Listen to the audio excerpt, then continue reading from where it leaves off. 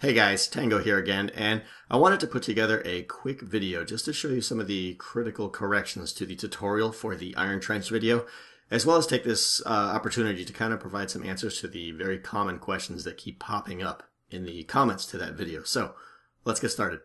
Alright, in the Phase 1 redstone section here, I totally forgot to tell you to add 17 blocks of your choice to this dropper right there, okay?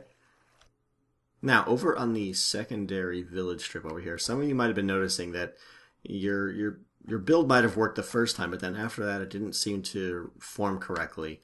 The main reason for that is because this top row of pistons here was not resetting correctly. They were staying retracted. I made a change to the redstone here just before I filmed the video, and I unfortunately did not test it enough. So anyway, what you need to do is from this torch here, come down and break that dust right there, and just place a repeater facing that way. Next, up here on the roof of the main structure, right where your water stream starts and where you have the upward facing dropper, just go ahead and kill the water supply for now. Then this block right here, you need to change that with the top facing half slab and then replace your water. What was happening was the last hopper there was still staying powered, so when phase 2 should have been ended, the dropper wasn't firing correctly and the item was just sitting. And a lot of you guys found this. Some of you guys actually figured out how to fix it. But anyways, go ahead and do that, and then it'll actually reset so that you can reform again correctly next time. Alright, the next one is not a correction as much as it is a strong recommendation. I gotta stress how important it is to light up everything around your doors.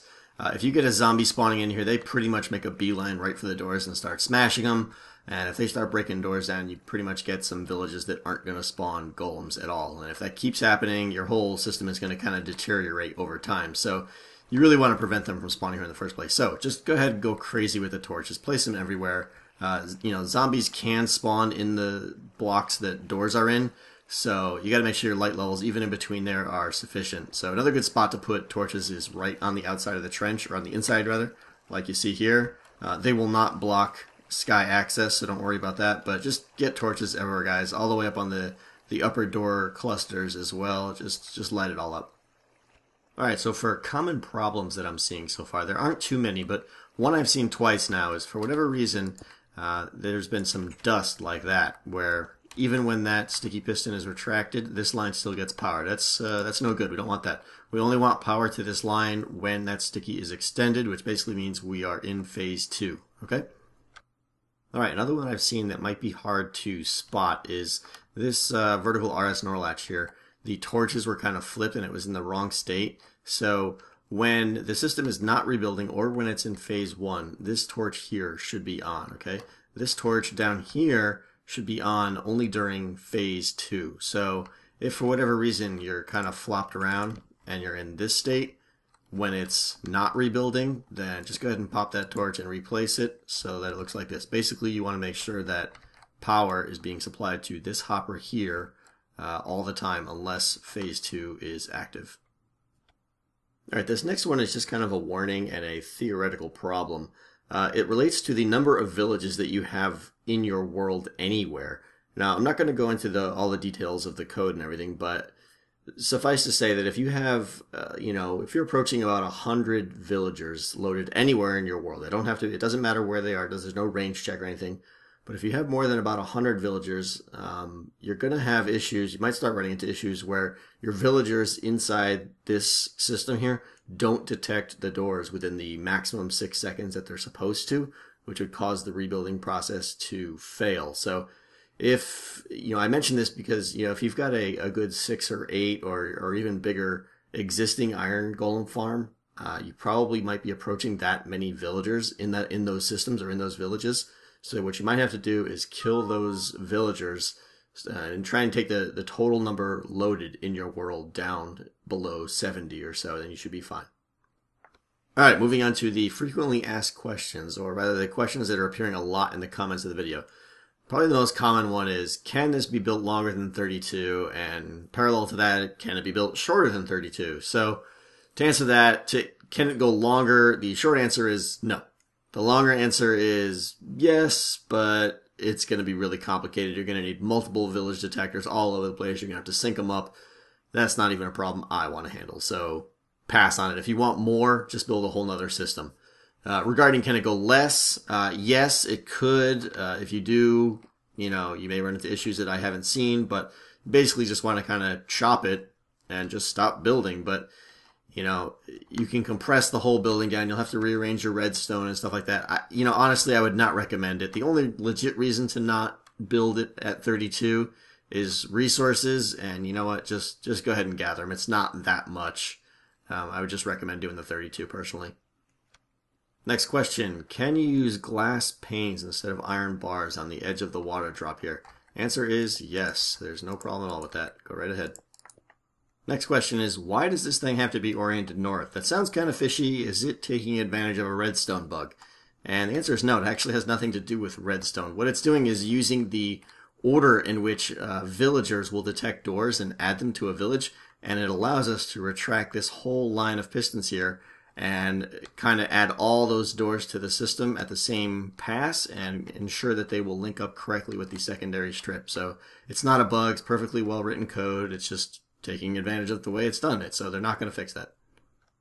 Next question. What if the chunks that contain this system are unloaded while it's in the process of rebuilding? Will it break? The answer is that build cycle probably I'd say has a 90% chance of being totally fine, given that most of the time is spent in those hopper timer systems, which are unload friendly.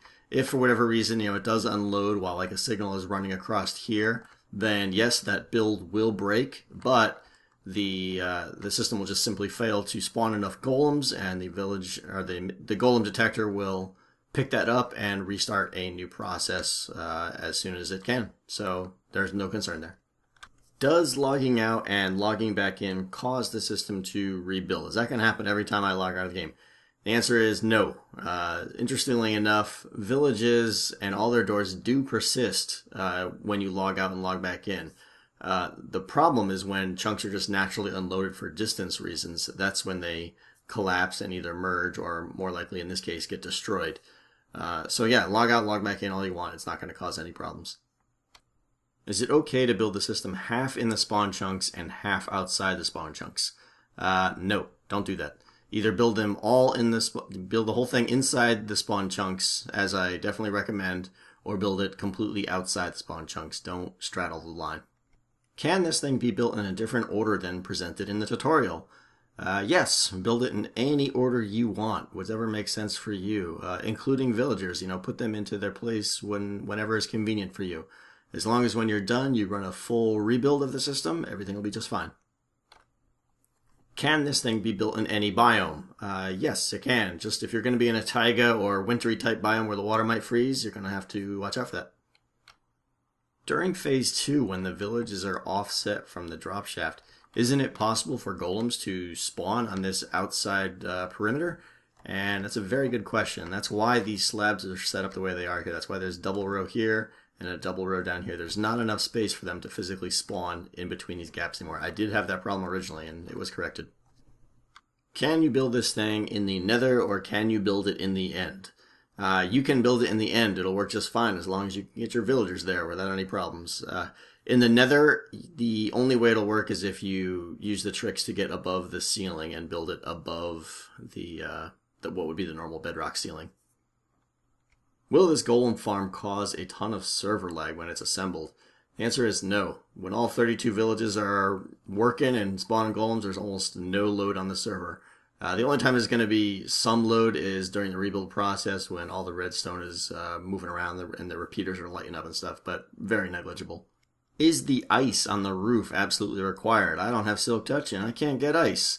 That's not a problem. All you got to do is instead use a bunch of hoppers and make a return path with the hopper chain. I went with ice just because it's a lot less resources, but a return hopper chain will work just as fine. Take out the dropper there and just basically make a big loop, come all the way down, and feed it into these hoppers right there. Is the village mod required? No, it's not. It's just extremely helpful, especially in knowing whether it's working or not. Does this work with Bucket? Yes, it will, but the village mod will not. So you're on your own as far as knowing whether it works. But if you do it right, it'll work, and you'll see the golem spawning knowing that you've done it right. How many doors will I need? 704. Yep. How many repeaters run across the bottom path here? Answer is 53. Is Tango an obsessive lunatic? Yes. Alright guys, that's going to do it. I do apologize for what was probably an exceedingly boring video here, but I had to get those critical fixes to the tutorial out there. Just, I know a lot of you guys are stuck, and that's why I do apologize for any inconvenience and time wasted in trying to figure out what was going on. So implement those fixes that I suggested, and you should be good to go. Also, I want to stress that if you're building this on a multiplayer server and you're running into some issues, don't hesitate to shoot me a message on YouTube and we'll see what we can do. I've already jumped into 3 or 4 different multiplayer servers and helped them get theirs working, so if I have the time, I'll help you guys out as needed. I really want to see these things working all over the place, alright? So that's going to do it then, I think, for now, and I'll talk to you guys later. Bye.